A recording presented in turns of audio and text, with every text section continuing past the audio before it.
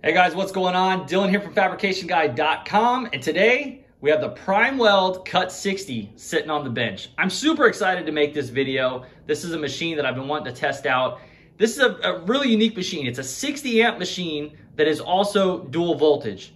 So you can run it on 220, you have all that 60 amps of power, but then at the same time, if you're going to a buddy's house, you can throw this in the back of your pickup, go to your buddy's house. If he doesn't have 220 in his garage, you can hook it up to a standard wall plug and you can still use this on a project somewhere else. So a very versatile machine. And I like this because I think this machine speaks to a lot of people and fits a lot of people's budget and usage, okay?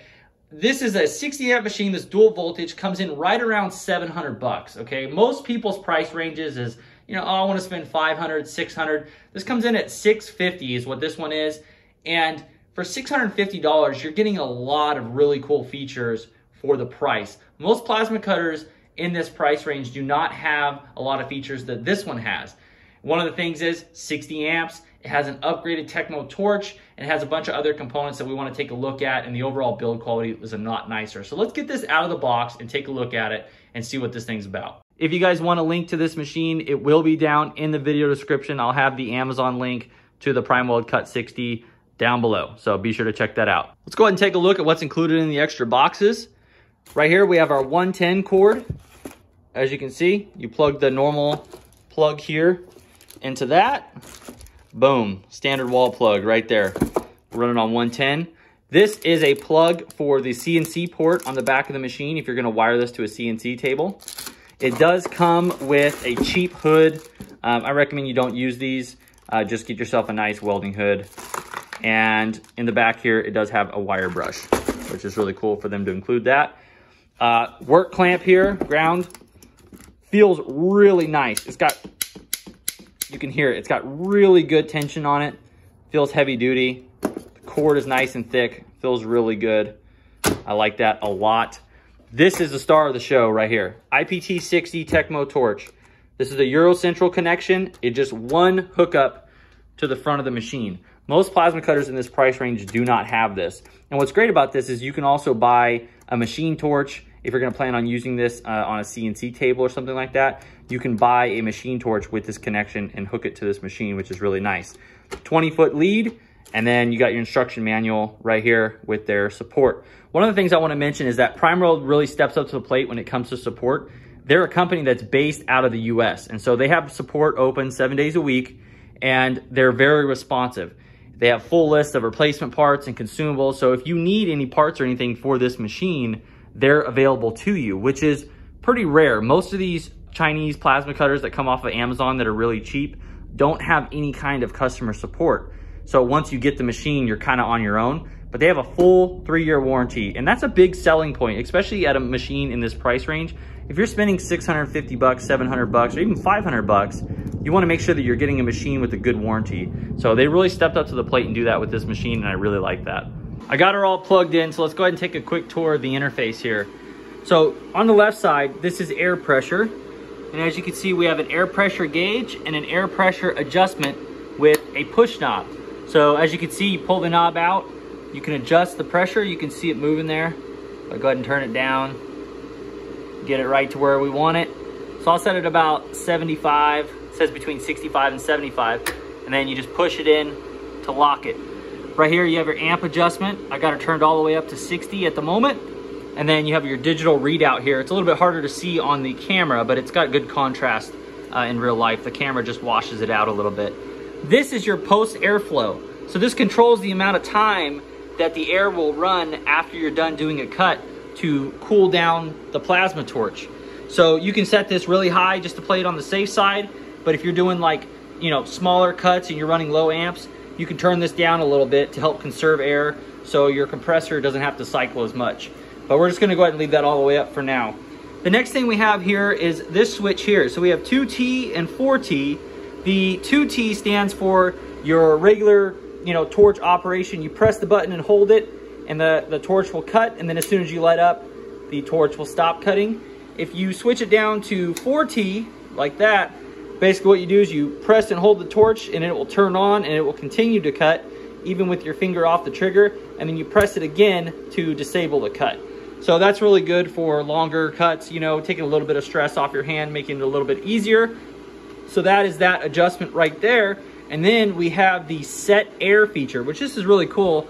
So if you look at the air gauge here, I'm sitting right here at about 70 pounds. This set air feature allows me to enable the air to the torch, and it will show you what the pressure is going to the torch. So if you take a look here, if I press set air up, as you can see, I'm running right around 60 PSI. So we'll go ahead and turn that up a little bit, but you can actually see the pressure that's running through the torch. And then I can go ahead and just turn this off whenever I have it set correctly. So we're gonna get this thing all dialed in, and then we're gonna head over to our cutting test. If you guys are not familiar with our cutting test, what we're gonna be doing is I have a big stack here of fresh 1/4-inch plate mild steel, and we're gonna be taking 1 piece, 2 pieces, 3 pieces, stacking them on top of each other and seeing how thick of steel this machine can cut through, and we'll just keep going until it cannot penetrate through the steel anymore. This is what I do with all the plasma cutters that we test, and the reason I do that is do an apples to apples comparison of all the different brands in the exact same test so that you guys can really see for yourself the results. Full disclaimer, this machine was sent to us via PrimeWeld, and they did supply the machine for this review, but our entire review process does not change. It's gonna be exactly the same as the machines that we bought with our own money that we posted reviews for on our YouTube channel and website as well. So nothing's gonna change there. The results speak for themselves. They're all there on video for you guys to check out. And our goal with these videos is just kind of give you guys a little bit of a test drive or a demo for this machine so you can really get an idea of what it would be like to own this thing and the types of power that it has. So let's go ahead and jump into the cutting test. The machine's all set up, the metal's there, and let's get to it. All right, guys, the first thing I want to test out is the pilot arc feature just to see how fast this thing arcs. So let's go ahead and do a quick test of that.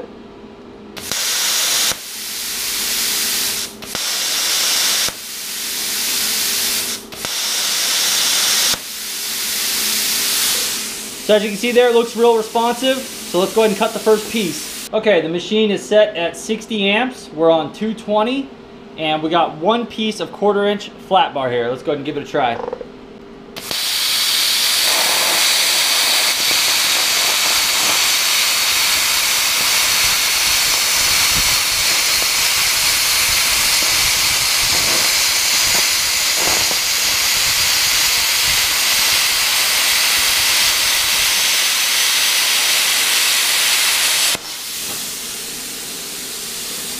Here's the 1/4-inch cut. My goodness, that looks really clean and nice. Look at that. That is beautiful. All right, let's throw in 1/2 inch and see what she does. Okay, we are on 220, 60 amps. This is 1/2 inch here in the vise. 2 fresh pieces. Let's see how she does.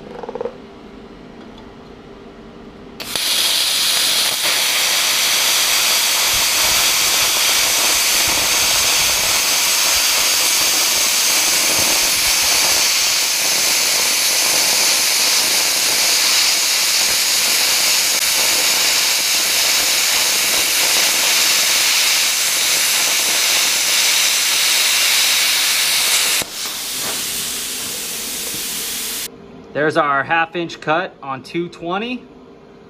Looks really good. Very happy with it. Let's go ahead and move on to 3/4 of an inch. Machine's on 60 amps, 220, 3/4 inches. Here we go.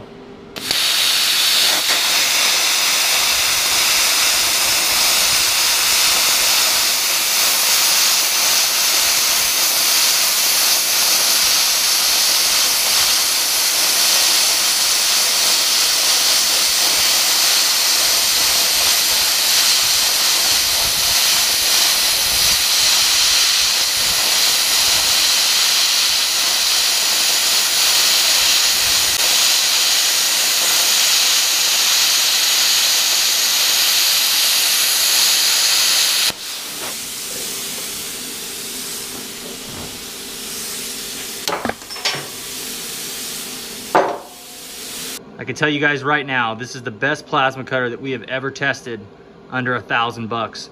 Look how clean that cut is on 3/4 of an inch. That is so impressive for a machine this price.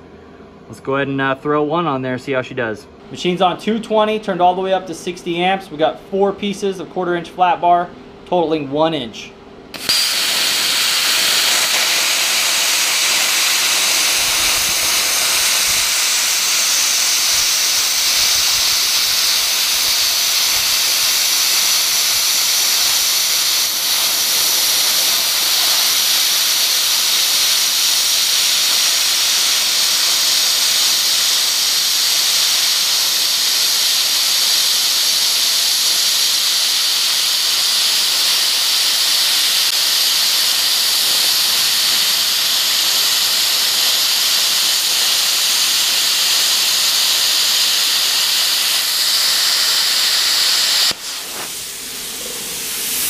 Here's the results of that 1-inch cut.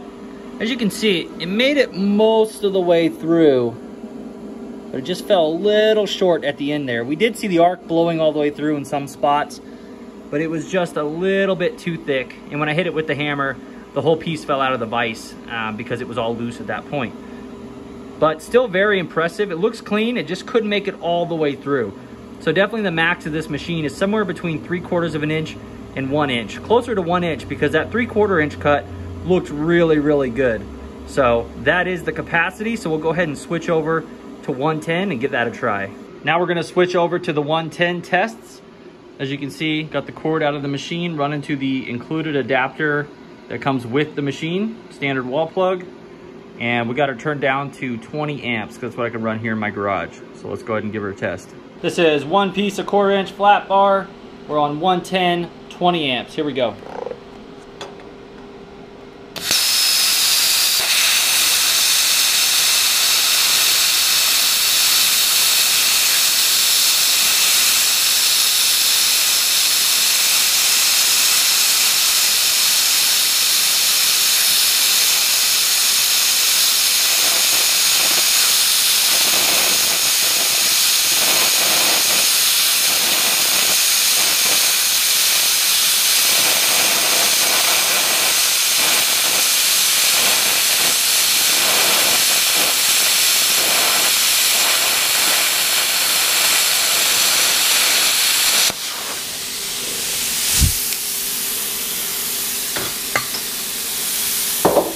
Here's our 1/4 inch cut on 110.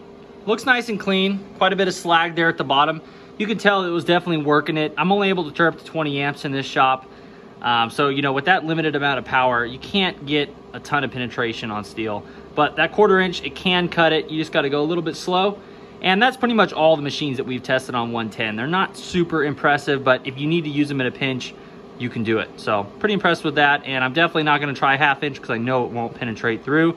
So we're gonna say the maximum on 110 is definitely a 1/4 inch. So after the cutting test, where do I stand on this machine? I think without a doubt, this is the best plasma cutter you can get for less than $1,000, hands down. And here's why.